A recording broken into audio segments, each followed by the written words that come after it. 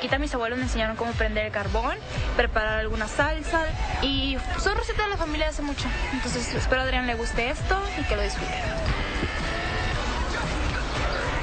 Ahora sí, ya está el carbón listo y vamos a empezar.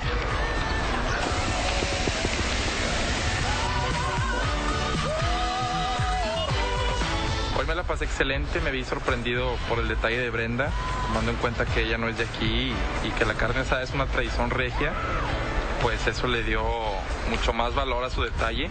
¿Qué vas a hacer? Pues me voy a comer una tostada. No, ahorita te sirvo. Bueno, está bien. Bueno, puedes hacer lo que tú. No, bueno, quise poner a Brenda a prueba preguntándole acerca de las demás participantes. Fíjate, con Karina ya platiqué bien, o sea, ya como que más tranquilo, ya es... ¿Es buena chava? Sí. ¿Y tú también? Cada quien tiene los Sí, suyos. la que no me cae es Berito, pero no me cae simplemente, o sea, X, o sea... Karina, pues es una chava más madura, más centrada, pues ya está grande, o sea, tiene 24 años, ya piensa diferente. Lo que me sacó un poquito de onda es que me preguntara por Mari. ¿Y Mari Fletcher? ¿Qué onda? ¿Modelo también ella? ¿Qué onda? ¿Modelo? ¿De rancho de aquí o qué? No, pues sí tiene sus fotos y todo. Eso es tener unas cosas, tener sus fotos. ¿En qué revista ha salido?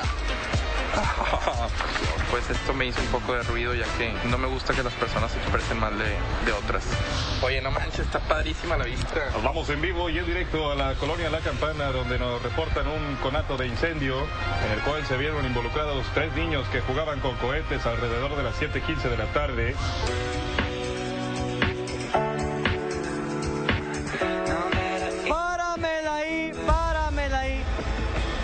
Pero me distancié y no hay química, ¿verdad? Después de eso,